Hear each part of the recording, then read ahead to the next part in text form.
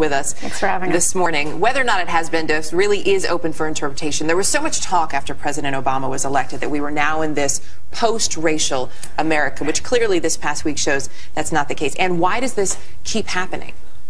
I don't think it has been post-racial for a second with this administration. I mean, as your package just showed, you had the president calling Sergeant Crowley, saying he was acting stupidly. You just up to now, you had this, them not prosecuting the new Black Panthers on the grounds that they won't prosecute a voting rights case against blacks. You had Sonia Sotomayor saying she was a wise Latina and ruling against white firemen who didn't get promotions because of their race. I mean, it's been nonstop. But why? I think we found out from the journo list this week, in large part, and that is liberal journalists, hundreds of them, chit-chatting about how to protect Obama, and they're openly saying, we're in trouble, we need to distract from what's going on, let's just randomly call the conservative racist. So liberals use this all the time to distract from what's going on. Tanya, I'm guessing that you don't agree with that assessment at all. Speaking of distractions, I find it very ironic, I mean, with all due respect to Anne, to get a lecture on race relations from someone who said that Jews need to be perfected. But moving past that, I think when you look at this incident, let's not get distracted from what happened. A woman whose father was murdered by a white farmer, for which there was never any indictment, any prosecution, was telling a story about racial redemption. And what we saw happen on the right, Andrew Breitbart and others really ran with this story. And look, I expect doctored journalism. I expect selective editing from the Breitbarts and the Hannitys. What I think is really problematic here is that what you're seeing is that the mainstream press is sort of being cowed by this right-wing journalism. So you've got folks on the right making these things up, taking things out of context, and then saying, gosh darn it, why isn't the rest of the media reporting on this? And then people jump on that, and this poor woman was crucified for 2 days until we found out what really happened. How much of that, though, is either side? Because these things happen on both sides. It's not just one side or the other, kowtowing to another side. How much of it, the fact that we live in this society where everything is so immediate and that people don't take the time they need to check the facts? Yeah, I would contest that it happens on both sides. Things taken out of context. I never said Jews need to be perfected. I accurately described the New Testament. How about the photo, as MSNBC is describing white men bringing guns to Obama rallies, where they only show the gun, you don't see it's a black man with the gun. Center for American Progress this week, run by John Podesta on Obama's transition team, shows an alleged Nazi at a Tea Party announcing, I'm a racist, I'm a proud racist. Things like this happen on both sides. On Fox News, we saw footage that was ran months ago, purportedly showing certain crowds at rallies, and they were from a different event. This happens across the board. And you pull back from the Center for American Progress, and it's all Tea Partiers saying, go home, you're not one of us. You have CBS News itself has reported that John Lewis was called the N-word 15 times. That is a lie. That is a despicable lie. That never happened. Why doesn't CBS News apologize for that? When there's this constant back and forth on both sides, is there any way to resolve it and to get a conversation going? Certainly. I mean, I think that we have to depend on, it really depends on who's trying to have the conversation. I think that there are plenty of well-meaning Americans who do want to try to deal with the issue of race in a responsible way without the name calling, without trying to defend racism on either side. And I think that it's really it's a matter of having that conversation in a respectful and productive way, and in a productive forum. Well, I appreciate you both coming in to have the conversation this morning. And Coulter, Tanya Acker.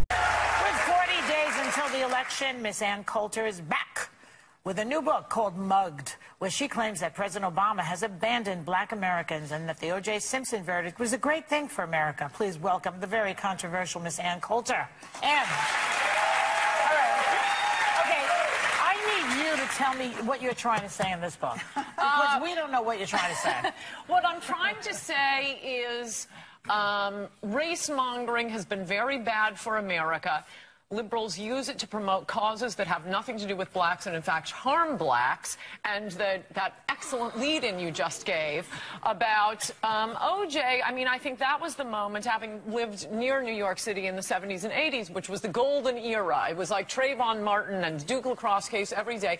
With the O.J. verdict, white America said, that's it, the white guilt bank is shut down, and that ended up being the best thing that ever happened to black Americans. Talking about? I meant that no longer... Being acquitted was good for who? Yes, because you had millions of white people watching with the equivalent of what in New York we used to refer to as the Brooklyn juries, who simply would not convict even guilty black criminals, not innocent black Hold up, criminals. Ms. Coulter. Please stop. Please stop. If you're going to talk about race, at least know what you're talking about. At least know what you're talking about. Well, tell me how much you know about being black. Well, this isn't about being black. Well, but you just said, you just made all these statements about how black people feel. Tell me how you know that. Yeah, you did. This is not a book about black people. It is a book about white liberals. And I do know, and this is a fact, that once for years, Republican policies on crime and welfare, for example, were called racist. When they finally got implemented, after the O.J. verdict, I might add, by crime Giuliani in New York, Reagan and Bush judges overall, tens of thousands of black lives were saved. That is a fact. I don't have to know about being black, but I know because your facts are just a little shaky. I mean, you're saying that because black people, because liberals are what? Because liberals have abandoned black people now because... What? I don't get it. I don't understand. I don't think liberals ever cared about black people. I mean, 5 minutes after the Civil Rights Act of '64, they start calling everything that has nothing to do with black people a civil rights issue. Wait a second. Abortion on demand, homeless rights. So are you saying that liberals don't care about black people? Then are you saying Republicans embrace us in a warm, fuzzy blanket? We're not embraced back. But yeah, we tried to. So wait a minute. So the Southern strategy was a white liberal thing? No, it was a Republican thing. No. And also, Newt Gingrich calls President Obama the food stamp president. That's not racist? Chapter. Wait a second. Do you really think that was? Do you believe it was racist for Newt to say that the president is a food stamp president? Well, he Can you wouldn't dive say into it that? if we could just skip. I'm not a big fan of Newt, so if we could just skip that for a second and get to the Southern strategy. Because I've specifically disproved it. It's an absolutely liberal folklore. Republicans were winning the South since 1920. It was the outer states of the South. It was Texas, Tennessee, Kentucky, Virginia. Voting. What are you talking about? We weren't allowed who to was vote. trying to get them to vote? Republicans were. Yeah, and the first black congressmen were all Republicans. And the first black governor was a Republican. You're talking about way back. After is so different from No. That is definitely what we're told. But in fact, the Democratic segregationists were all liberal Democrats. It is a lie that they were conservative Democrats. Everybody was a segregationist, darling. You know, basically, everybody was. White people were. It didn't matter whether they were Republicans or not. Ask you a question. The first integrationists.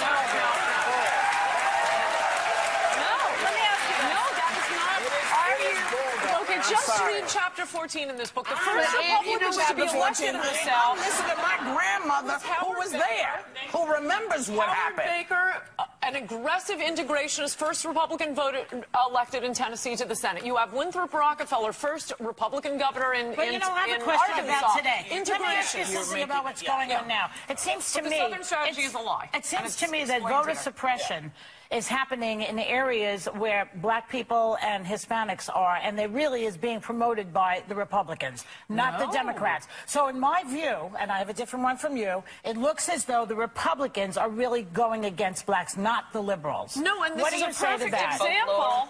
Yes, it is, and it's a perfect example. No, I'll explain why. Of liberals using the label of civil rights to promote a liberal cause they support, i.e. voter fraud. In fact, one of the first states in the Union to pass voter ID bills was Rhode Island, 85% Democratic legislature. And who pushed it? A black Democrat in the House, a black Democrat in the Senate. That's a fact. You may pick out Rhode Island, but there are other states where it's completely Republican-driven. Why would black Democrats be pushing this? Because they had seen voter fraud. The Hispanic vote to go to Romney. Can I ask a general question?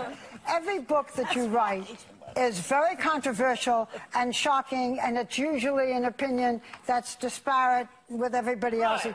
Do you just write these books and try to find whatever it is that's going to make everybody say, Well, do you believe this question? track.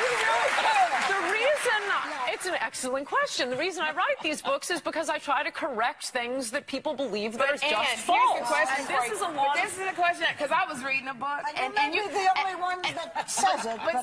Well, there are a few things. I mean, discovering that we never won the Goldwater states and Republicans didn't win the Dixiecrat states until the Dixiecrats died out. You keep staying back in the past. You got to come into the present. But this is what I want to say. That's new to me. The rest of it, other people know. In reading your book, you know, you keep saying if you would read chapter 14, if you would read, you make such divisive comments and incendiary comments and hateful comments at times. It makes people not want to pick up your book and read it. So People agree with her, read it. Yeah, well, people agree with it. No, I don't think so. You know, name a hateful comment in here. You know, when you talk about you stay in the past, that Republican No, was only back because then. it was brought up. There's only one chapter on the past, and I mean, it's just a fact. But when you talk about something like voter suppression, which obviously is trying to keep black people and Latinos, they have never done that. That was a Democrat thing. And it's in states where they don't even have any. Stop. Let me just, because can I just say one thing, Diane? No matter what.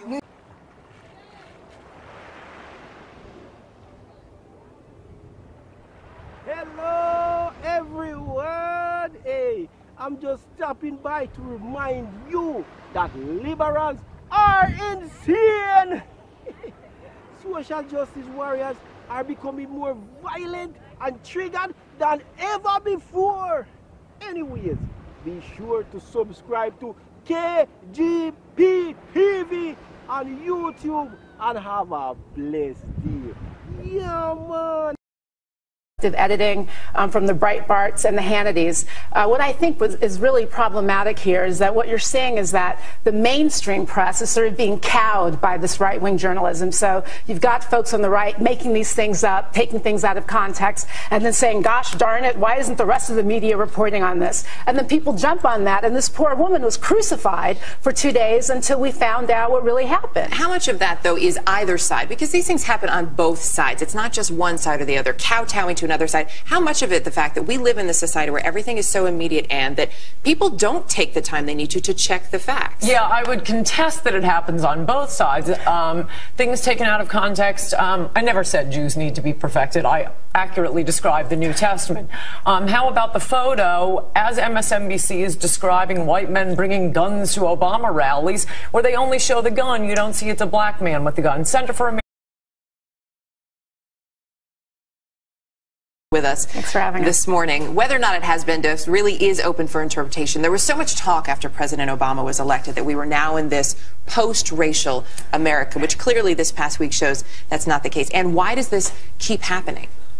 I don't think it has been post-racial for a second with this administration. I mean, as your package just showed, you had the president calling Sergeant Crowley, saying he was acting stupidly. You just up to now, you had this, them not prosecuting the new Black Panthers on the grounds that they won't prosecute a voting rights case against blacks. You had Sonia Sotomayor saying she was a wise Latina and ruling against white firemen who didn't get promotions because of their race. I mean, it's been nonstop. But why?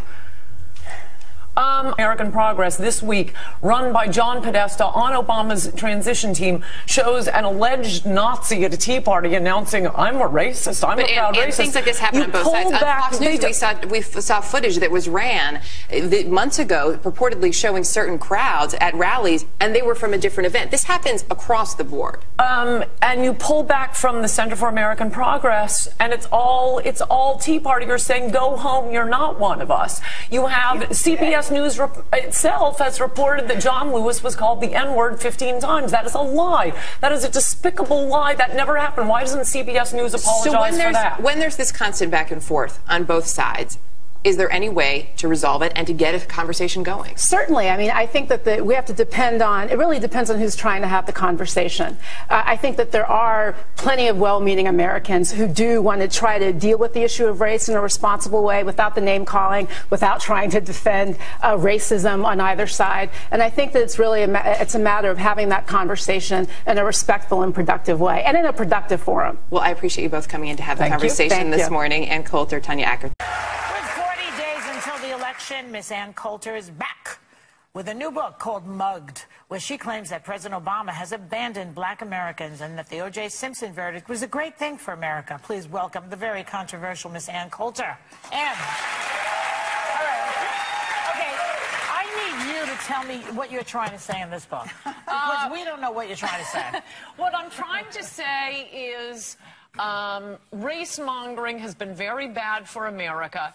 Liberals use it to promote causes that have nothing to do with blacks and, in fact, harm blacks. And that excellent lead-in you just gave, I think we found out from the journo list this week, in large part, and that is liberal journalists, hundreds of them, chit-chatting about how to protect Obama. And you know, they're openly saying, we're in trouble, we need to distract from what's going on, let's just randomly call the conservative racist. So liberals use this all the time to distract from what's going on. Tanya, I'm guessing that you don't agree with that assessment at all. Speaking of distractions, I find it very ironic, I mean, with all due respect to Ann, to get a lecture on race relations from someone who said that Jews need to be perfected. But moving past that, I think when you look at this incident, let's not get distracted from what happened. A woman whose father was murdered by a white farmer, for which there was never any indictment, any prosecution, was telling a story about racial redemption. And what we saw happen on the right, Andrew Breitbart and others really ran with this story. And look, I expect doctored journalism. I